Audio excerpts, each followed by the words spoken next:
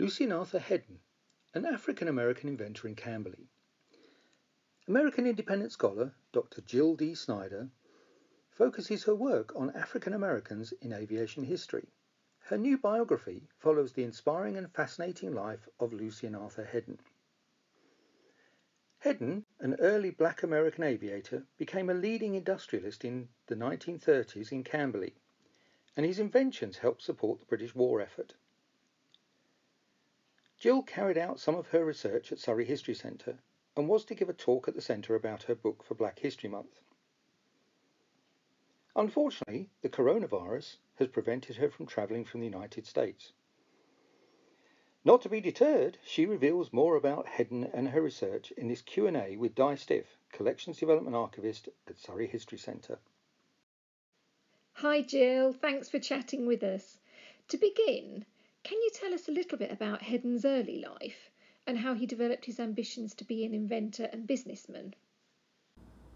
Hi Di, thank you for inviting me. Yes, Headen was born in Carthage, North Carolina in 1879. That was just 14 years after the Civil War ended, and he grew up in Carthage on his grandparents' farm. He'd lost his mother when he was very young, about 2 years old. Headen's childhood was by no means an ordinary one. He had the good fortune to be born into a family of craftsmen. And many of his relatives had trained as artisans while enslaved, and after the war, they continued to ply those trades, so they had good, steady incomes. Headen's grandfather not only farmed his own land, but was a master wheelmaker at the town's buggy company. And Headen had a great uncle who was a nationally known blacksmith. He designed and sold tools throughout New England and the South. So Headen's interest in mechanics and design, I think, blossomed from their examples. Headen also had good models for entrepreneurship. In the early 1890s, a forest fire damaged thousands of trees near where they lived, and his father took the opportunity to establish a sawmill to cut and process the lumber. His company, which he operated with his brother-in-law, did extremely well. And Headen's great uncle, besides selling his tools, owned a livery stable and a blacksmith shop in downtown Carthage. Other members of his family were active in politics and education, two of his aunts becoming his early teachers in a school established by his childhood pastor. Headen also had a sister Nanny, and both he and Nanny were educated at this school. As an African American, how did Headen overcome the racial inequalities of his day to become a pioneer in engineering? Headen had to work extremely hard to succeed. Despite the fact that he had an education and financial stability at a time when that was rare, he couldn't escape any black prejudice.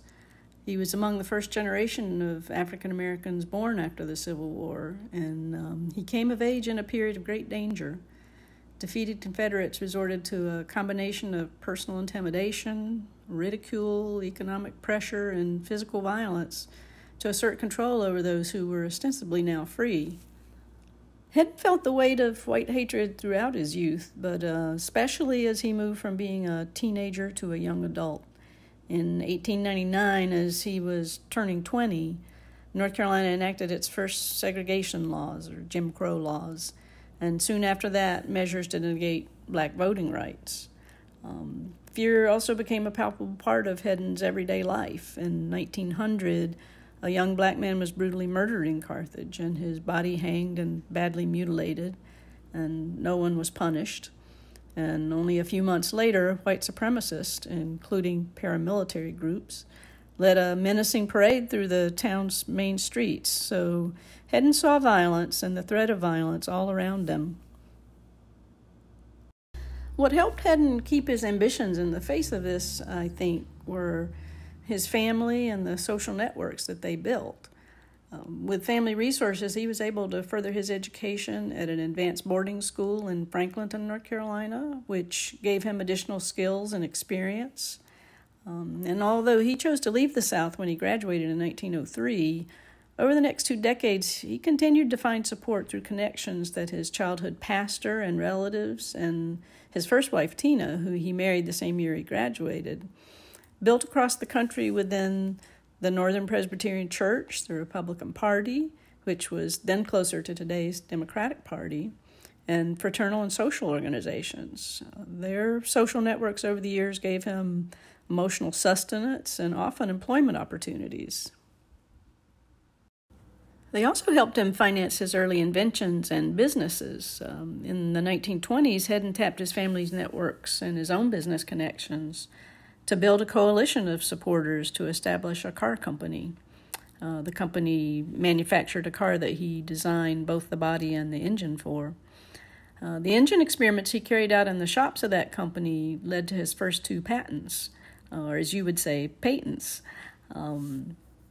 Then, patents in hand, he could draw capital from larger-scale investors, which allowed him to develop products based on his patents and to market them. Without those networks, I'm not sure he would have been able to do that. So how did Headen's work bring him to the UK?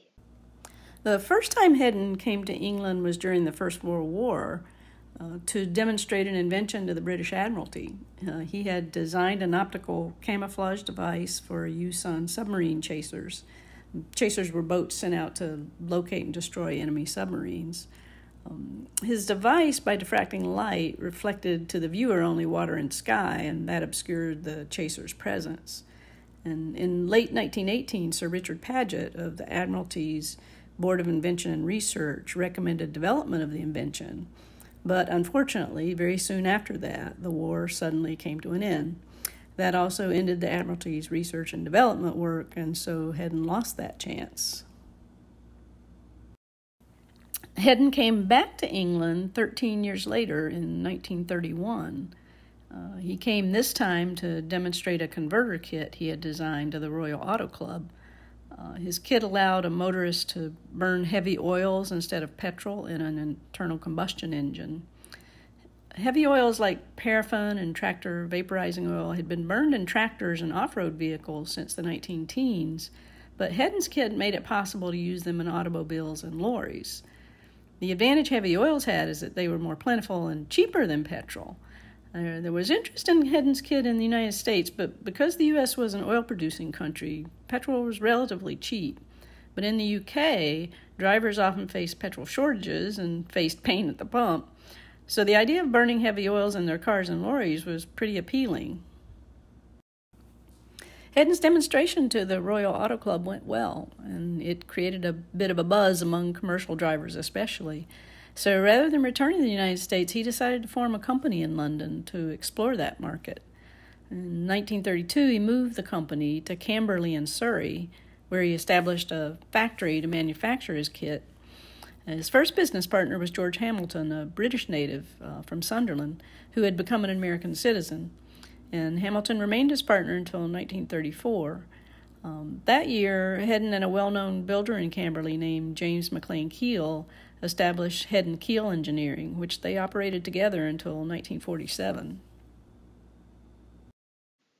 Do you think escaping American racism was a motivation for Headen to move to England?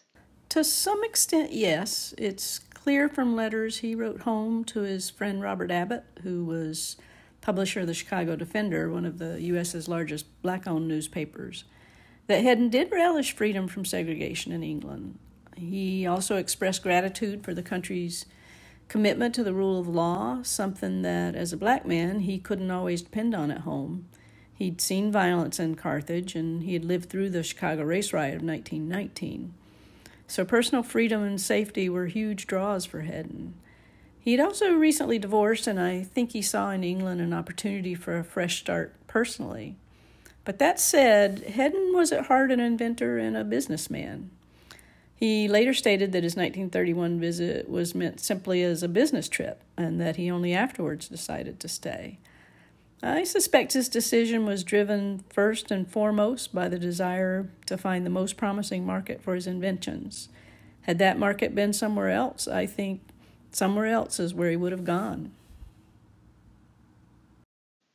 Tell us about his life in Camberley. How did he settle into life here? Headen thrived in Camberley from the start. He had light brown skin, so he was protected from the discrimination that could sometimes be faced by darker-skinned individuals, and he traveled unimpeded across Britain. He was active in engineering circles, and he attracted major distributors for his products. Those included companies like Motor Assessments, Roadless Traction, enabling Barford, and by the mid-1930s he had emerged as a central figure in Camberley's business community. In 1937, the Camberley News described him as one of 4 local leaders, which also included his business partner, James Keel, who were leading the industrial development of the town. The paper also praised the role of his patented products, which by that time included a popular engine gasket, an oil-burning carburetor, and a more efficient converter kit, in spreading Camberley's name across the British Commonwealth. Headen also lived in relative comfort in Camberley. He resided at the Duke of York Hotel and later the Camberley Court Hotel. Camberley Court gave him a garage for his 2 cars, bowling greens, and central heating and plumbing in his rooms, which was unusual for the time. With the outbreak of war, though, he moved opposite his factory to keep an eye on its operations. He also became very much a trusted local. Although he never became a British citizen, he was one of only a small number of resident aliens allowed to join the Home Guard. He also served as a consulting engineer for nearby industries. After the war, Headen established a home life, marrying Gladys Hollenby in 1945 and moving to Frimley Green to be near her family. 3 years later, he and Gladys adopted a son who they named Lucean Arthur Headen Jr. Headen remained an admired figure in Camberley after the war.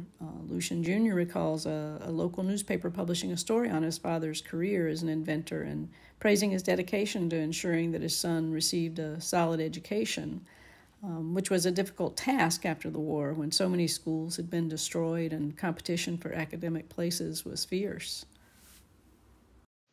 Tell us how you discovered Headen and why you decided to write a biography of him. I first ran across Headen while working on my doctoral dissertation on early African American pilots. He was one of the first African Americans to learn to fly. I was thrilled when I discovered a striking newspaper photo of him at the controls of a Curtiss-type biplane in 1912.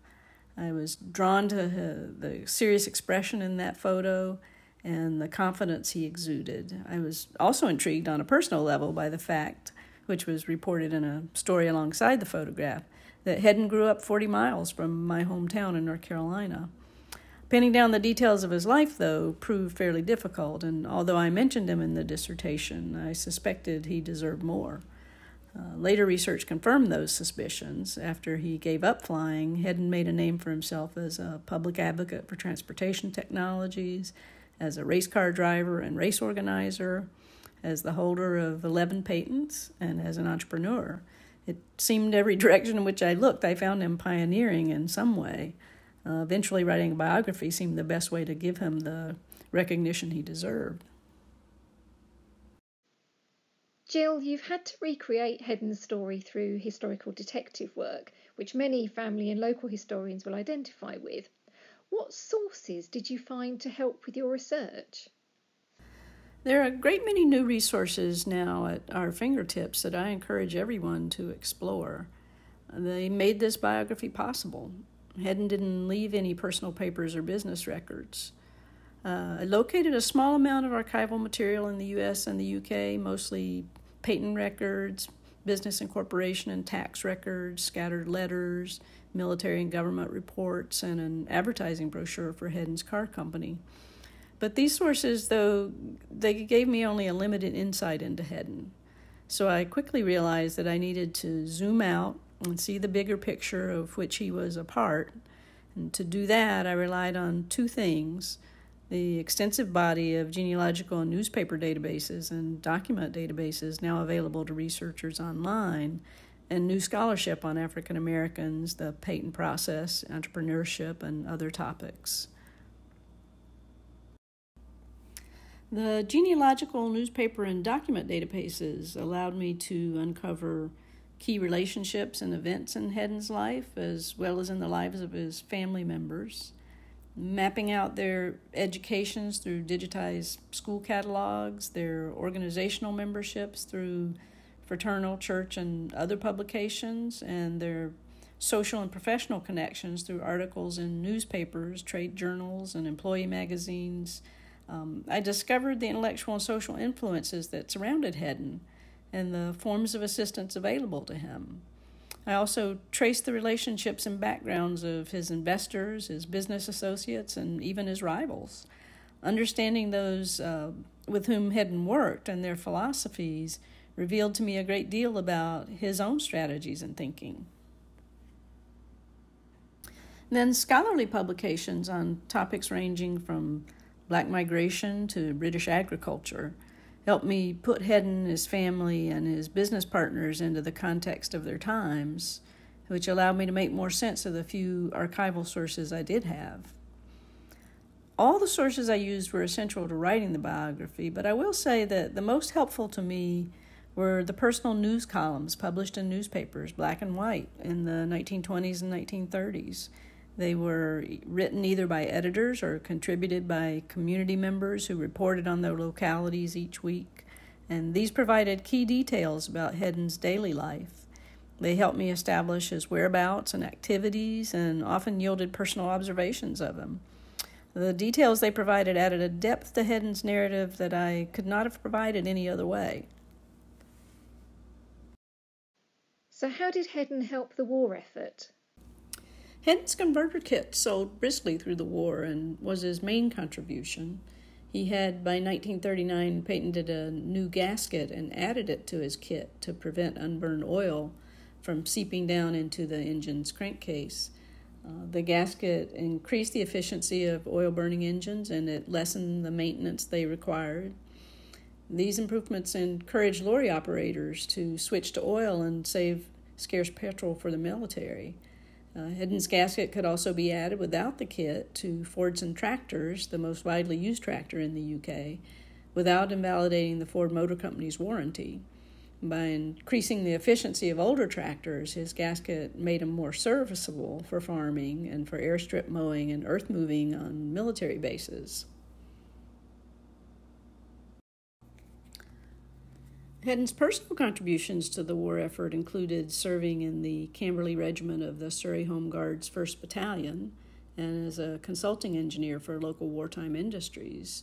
He also, according to family lore, volunteered his personal boat for use in the evacuation of Dunkirk. Although Headen never gave up his American citizenship, he clearly saw England as his home, and those in Camberley saw him as an integral part of their community. Tell us what you think is Headen's legacy, both in the UK and the US. I think Headen had multiple legacies. Pioneer in aviation and the auto and racing industries, he helped popularize flying and motoring among America's black middle class. The philosophy he espoused encouraged black youth, male and female, to become engineers and manufacturers. His ideas were later adopted by two of the country's most important early black pilots, Bessie Coleman and William Powell, who advocated for black men and women to learn to fly, build their own planes and airports, and to develop aviation businesses. Headen also left a legacy in British agriculture. I mentioned the importance of his converter kit for saving petrol and making older tractors serviceable in the war. But his kit and his gasket also contributed in another way.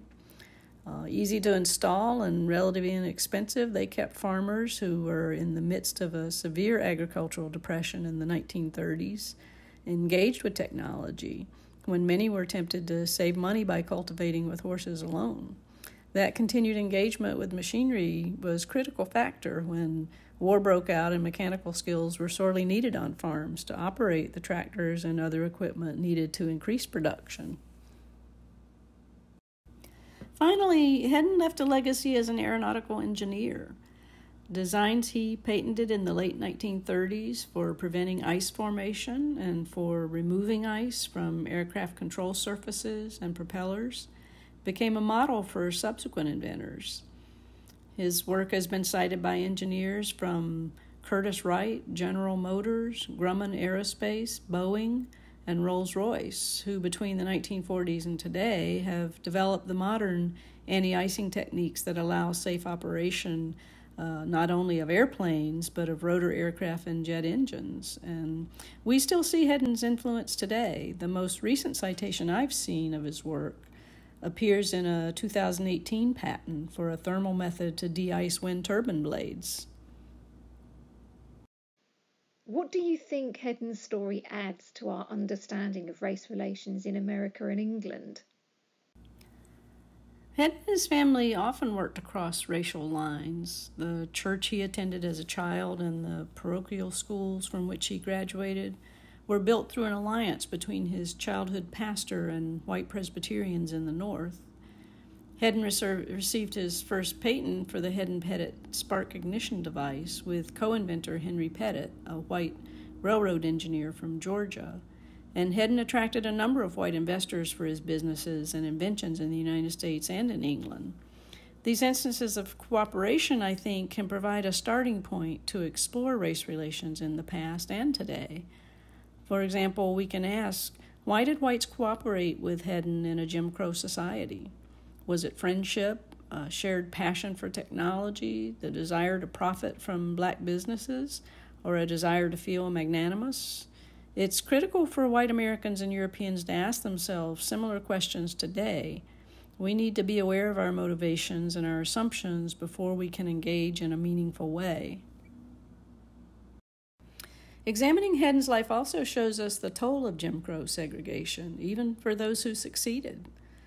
Headen's ability to obtain advanced technical training was limited, and he was denied skilled work in American industry.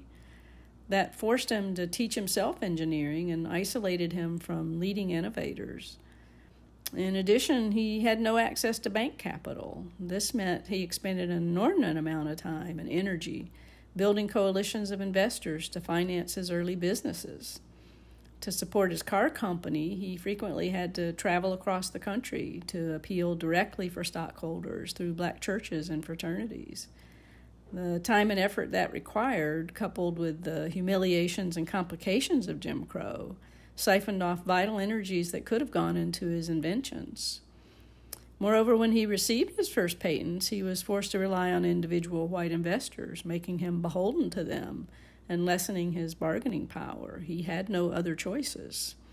Although legal Jim Crow no longer exists and civil rights have greater support today, many of the inequities Headen faced are still with us, and black Americans and Britons are still forced to bear the emotional costs of anti-black sentiment. I hope Headen's experience can help us see how those inequities play out in a person's life. And finally, Jill, are there any thoughts that you'd like to leave us with? I think of everything I gained from writing Headen's biography, the most important was an understanding of how important social networks are for individual success. Throughout much of his life, Headen relied on networks that his family had built to pursue his dreams. He frequently turned to family members and to fellow Presbyterians and Republicans, black and white, and to fraternal and other leaders for personal support and for the financing needed to develop his ideas. He also built networks of his own among those who shared his love of the automobile and the airplane.